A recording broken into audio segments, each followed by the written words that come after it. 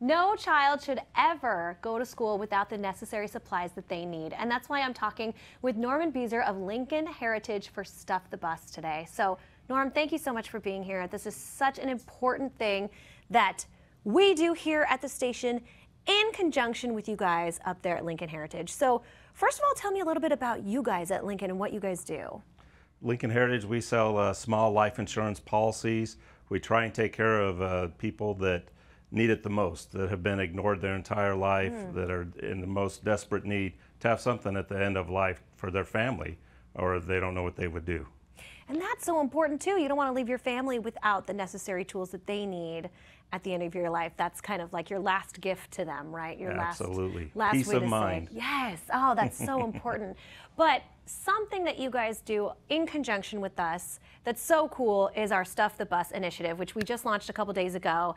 And you and I were just saying, no kid should have to go to school without these supplies. No kid should be insecure about having the things they need to learn.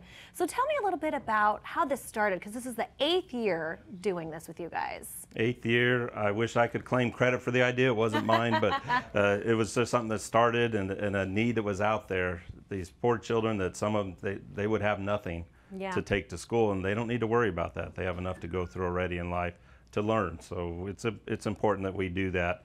And we've been doing this for a long time, start with a few hundred, and now I hear the goal is 6,000 this year. So wow. I really hope that everybody that can does participate. Absolutely. Yeah. And I know that the employees up at Lincoln, you guys get really, really into this, right? Like there are contests, people are, you know, trying to fight for who's gonna supply the most great supplies for these kids, like who's gonna give the most. So tell me a little bit about how you get your employees so involved.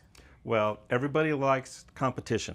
So when you pit people against each other in friendly competition, because everybody wins on this, it's a great thing to do, and it's various departments against various departments, and it's just awesome. I love to see it. We've been taught since day one by this company how important it is to have an impact in the community wherever you are, and we're nationwide, so we do things like this all over the place. I was going to say, yeah, it's a competition for the employees, but you're right. At the end of the day, everybody wins because these kids are getting what they need. These kids are getting taken care of. That is really, really cool. So, and I know for you, you've been involved with this for not the full 8 years, but several years now. Yes. And so what does it mean to you when you see a kid get that backpack, they get those supplies, their face lights up? I mean, what does that mean to you? It's really special to see something like that. I can't imagine having to worry about something like that. Just having the necessary tools to just go to school, not something I ever had to worry about. So to know that people are dealing with that and to be able to help them and see that thankfulness on their face. And for the parents, one less thing for them to have to worry about. Absolutely, yeah. And you know, we were talking earlier about the fact that inflation has hit, gas prices are higher, so it's harder across the board for every family to get the supplies that they need. So this makes such a big difference for anyone who's going to benefit from this. This is a huge deal. And yeah, it's going to make it so that these kids can focus on learning rather than the things that they don't have. Absolutely. Very important to participate. Anybody that can.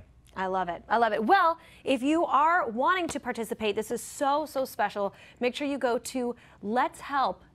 Make sure you go to aztv.com so we can help some kids. So aztv.com/stuffthebus for our Stuff the Bus Back to School drive. This is our 8th year, and Arizona students, families, and teachers can really use your help. It's easy. Just go to aztv.com/stuffthebus. Like I just said, you can donate.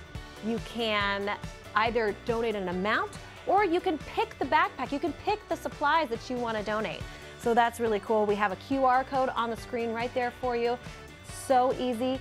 Go check it out. And Norm, thank you so much for being here. Absolutely. Thank you guys at Heritage for everything you do, for partnering with us on this, and for making this initiative happen every year. Like we said, 8th year, it's going to be a great one.